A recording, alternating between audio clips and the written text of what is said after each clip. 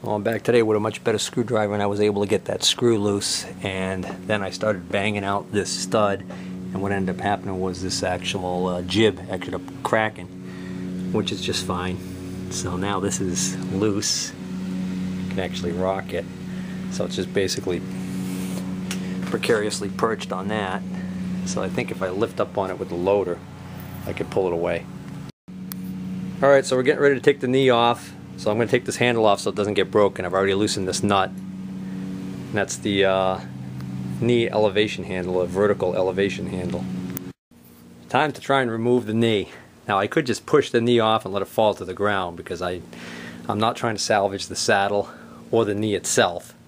But I am trying to get some gears out of the inside of there. And then also, in case somebody needs one, I'd hate to bend this shaft or that shaft. So I'm going to try and avoid dropping it because sure enough, it's going to want to fall forward on one or both of those shafts and bend them. So what I'm going to do is I got the loader up close to the door again. I got a couple of straps there, and then what I'm going to do is I'm going to hook a strap to the rear and around that post, and that will let me hopefully pull straight up on the knee some to see if it'll come off of the pin.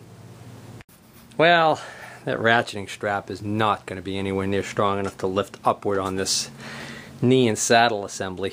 It's quite a bit of weight there. So what I've done now is I've added a chain. I've hooked the chain on to the knee. I'm going to take some slack out of these straps, and I'm going to use the loader and pull and see what happens.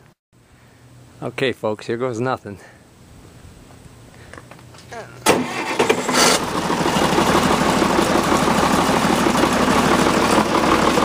Whoa!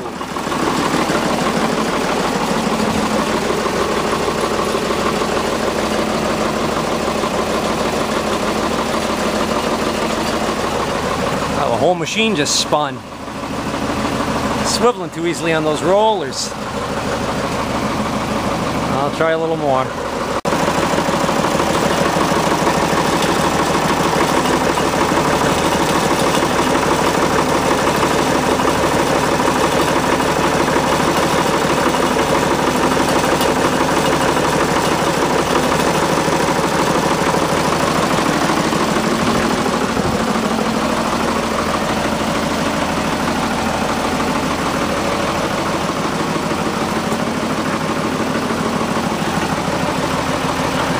Looks like that bottom just popped out.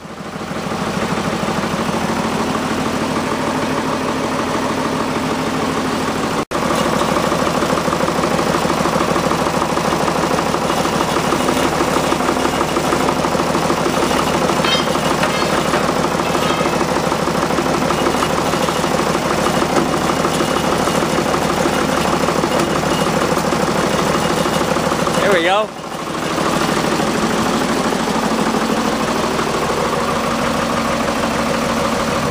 Now I think if I lower it down so that it's touching the ground, then I might be able to undo that strap. There, I can't lower it down far enough, so what I'm going to do now is I'm going to reattach my other two straps towards the rear and then let that other strap loose. Now, I've got these two straps out, but that's still going to want to swing down and back towards the loader. So I'm going to get a push stick board here, and I'm going to slip this off, this strap right off of here, and that way I'm safely out of the way when that thing swings, especially if the strap snaps.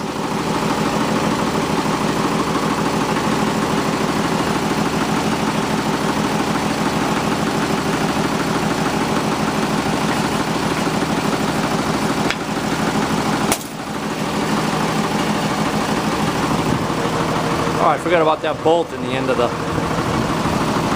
Ah!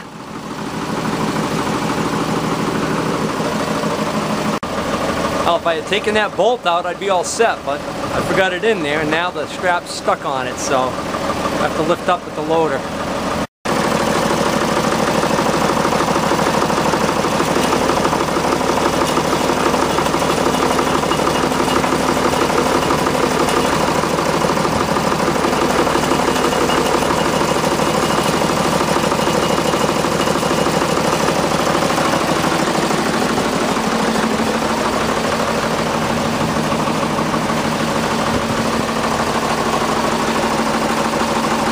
And it's off.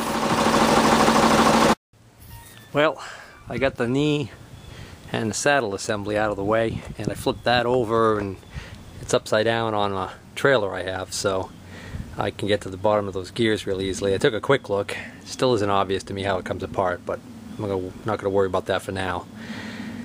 I think what I want to do now is I want to move this out. Since it's slid forward now far enough that I won't be able to shut that door, I'm pretty much committed to either pushing it back in or pulling it all the way out. I think I'll go with pulling it all the way out. So what I'm going to do is find a way to hook on this thing to get the front end to lift up a little bit and get one of those pipe rollers underneath the front there. Alright, what I do is I pulled this post out pretty far and then I locked it with the locking bolt, and now hopefully with that strap on there, even though it's not at the proper lifting angle, hopefully when I raise the bucket I'll be able to tilt the front end up.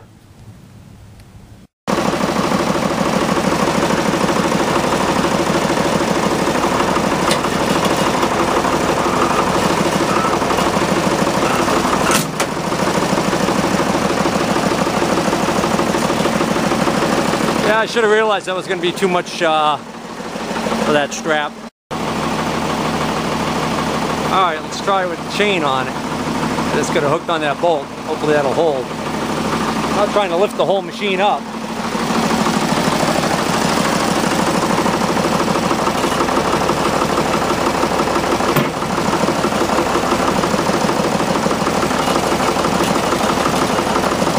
Well, that ain't working. It is lifting the whole machine up, but it's lifting the back of the machine up. That's not what I want. Alright, so I moved those pipes up closer to the front. Maybe now I can get it to rock backwards. Okay, so now I got a pipe under the front. If I pull on it, I should want to move forward a little bit.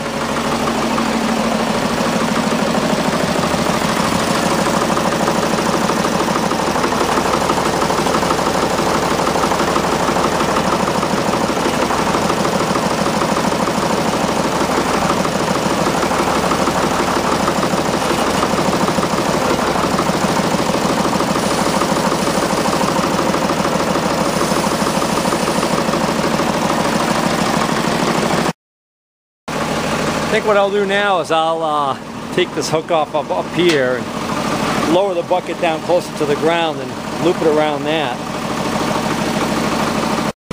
Now the tricky part's going to be backing up real slow. Well, it's out. A couple of heartbeat skipping moments there when it first popped off that shelf there. It rocked forward and I thought it was going to fall. Although all I was going to do is probably hit the loader. But I got it out.